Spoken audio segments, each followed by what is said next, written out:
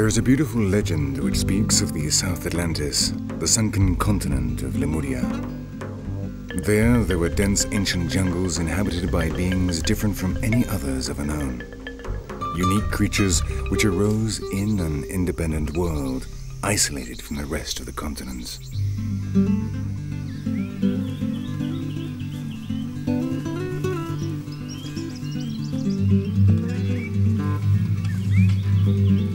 It was a land of marvels and surprises.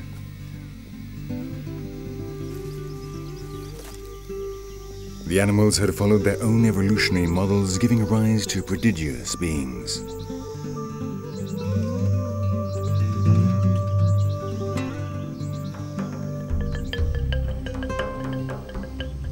Life had a second chance to experiment with prototypes, and the results were astonishing.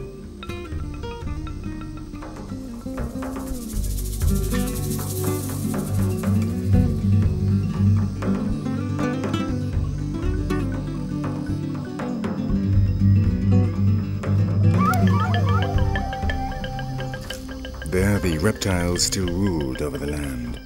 The plants acquired surprising forms, and in the thicket, hidden in the shadows of the jungle, lived strange men, silent, graceful ghosts, relatives of our own species, which were given the generic name of lemurs, the most emblematic inhabitants of Lemuria.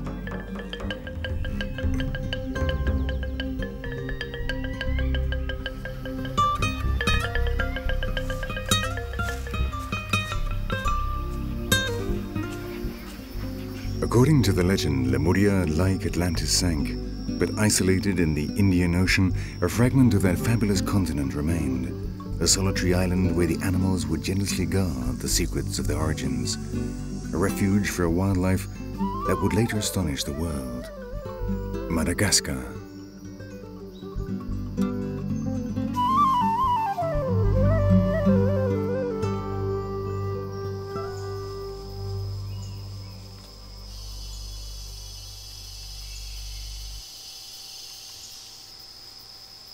This is a sifaka, a member of an extraordinarily unique zoological group.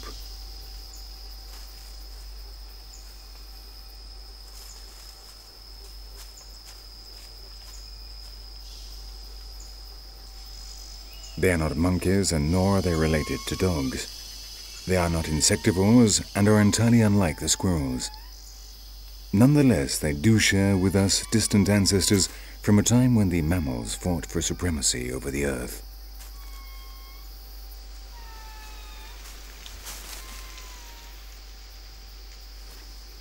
They are lemurs, prosimians. The very name, a Roman word referring to specters, gives an idea of the mystery and legend they inspired among naturalists and zoologists from all over the world before they were able to define their taxonomy.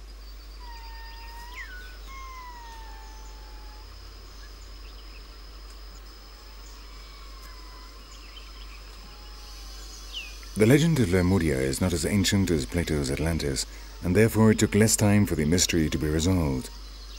Its creator, the zoologist Philip Lutley Sclater, suggested the story in 1874, and Wegener's theory of continental drift once and for all destroyed the legend of the southern continent. But despite the fact Lemuria was revealed as simply a myth, the great doubts concerning its origin did not end with the theories of Wegener, because the strange independent beings of the island of Madagascar stubbornly refused to conform to preconceived zoological models.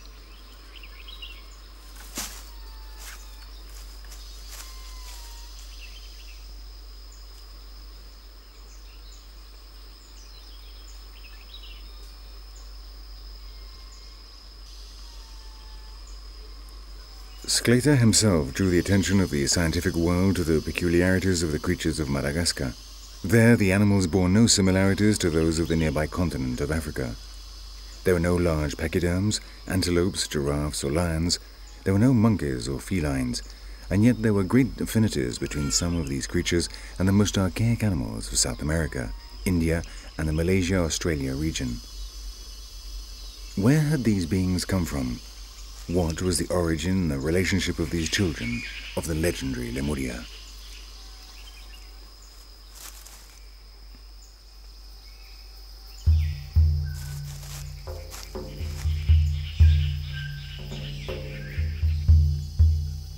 While these species of the world competed in a no-holds-barred evolutionary race, Madagascar developed at its own pace.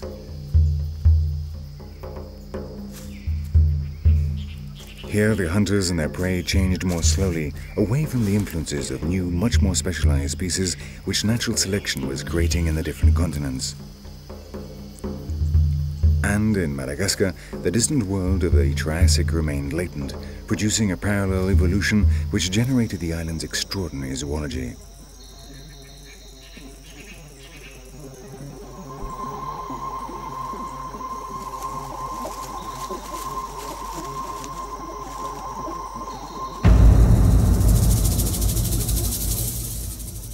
A collared iguana observes a cricket that has abandoned the safety of its tunnel.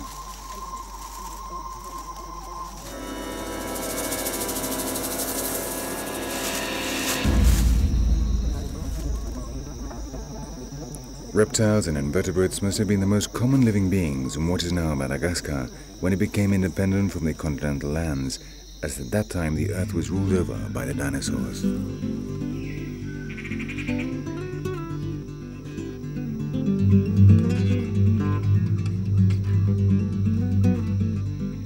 The legacy of those days remains alive here on the island of Madagascar, where there are over 300 known species of reptiles, of which almost 90% are endemic. The dinosaurs disappeared as in the rest of the world, but the reptiles took over and lay claim to supremacy.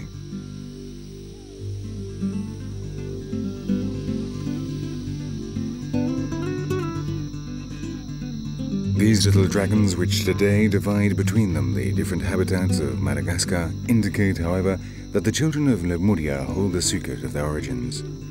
Because many Madagascan reptiles are related not to the reptile families of Africa, but rather to those that now inhabit the distant jungles of South America, Indo-Malaysia, and Australia.